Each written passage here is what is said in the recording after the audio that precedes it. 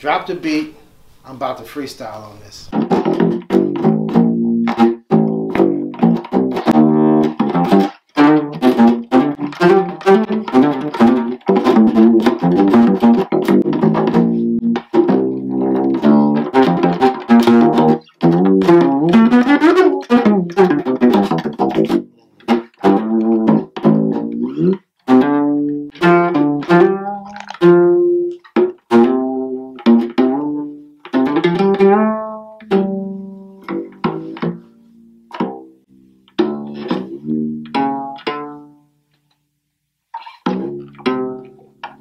Yeah, Rising Saints.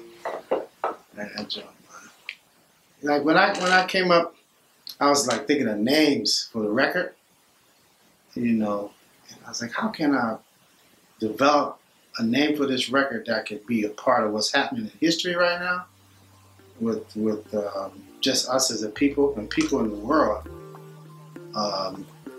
and then also how I could make a name that could be dedicated to my father who passed away, and my grandmother, and just family members and people that have been putting their life on the line, here recently,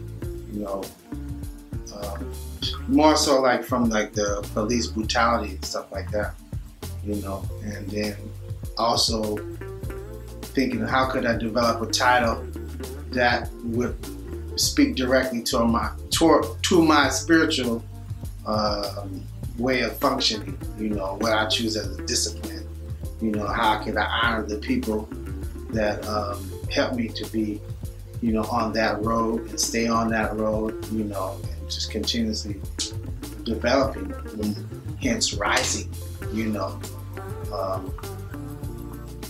I was like, Rising Saints, and the people like, Emmett Till, from just Malcolm X, Al-Hajj Malik Shabazz, everybody, just like, these are considered saints, to our people, and there are living saints and saints that are living in the other reality. So, and we're all, at some point, if we really look at it,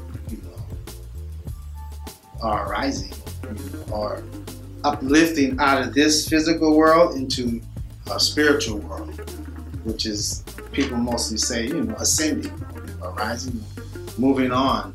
But that's normally depicted as going up as opposed to out or forward, so that's really what is the embodiment of, the title along with the music. It was over a period of 3 years that I have been doing this music, making it, not even thinking that I was making it for my own record, but more so like just making music, and with melodies in mind to be sang over this music. And after my pops passed away, I came back, man, and used that bottled up that emotion as much as I could, and played on all this music that became my record. Yeah, pretty much. Then I had my brother come play drums over the program stuff that I did.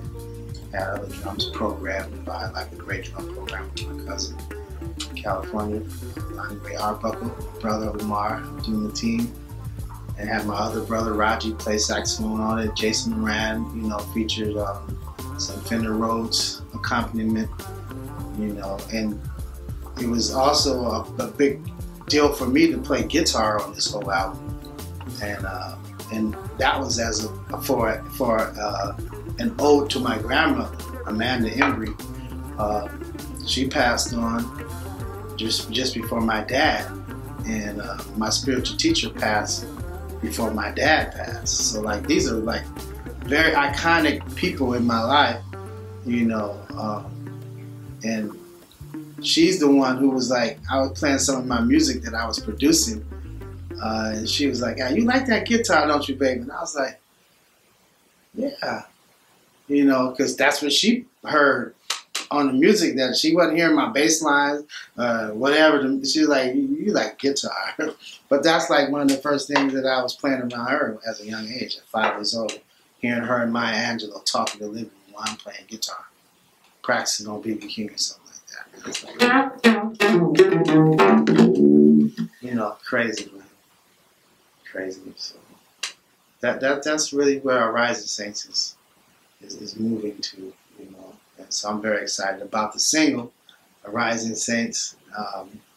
You know, just giving the people a little taste about where the whole record kind of direction.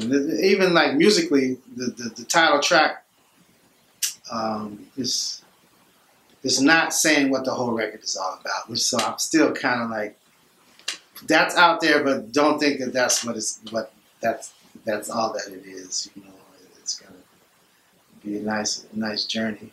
You know, at least what all of my peers that I played it for think about it. You know, like they're like, yeah, it's your time.